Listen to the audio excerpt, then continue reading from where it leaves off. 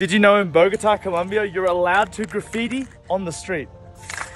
Well, kinda. Let me explain. Last week I was on a graffiti tour in Bogotá, Colombia, which included an interactive session with a local artist where we get to personally create our own graffiti. This is so sick. So I started creating graffiti thinking it was completely legal, and not long after our local guide told us to stop because the police showed up and technically what we're doing wasn't actually allowed. The police then took my identification and tried to give me a fine, but after a little bit of a conversation we managed to get off with a warning. Sheesh. That was awesome.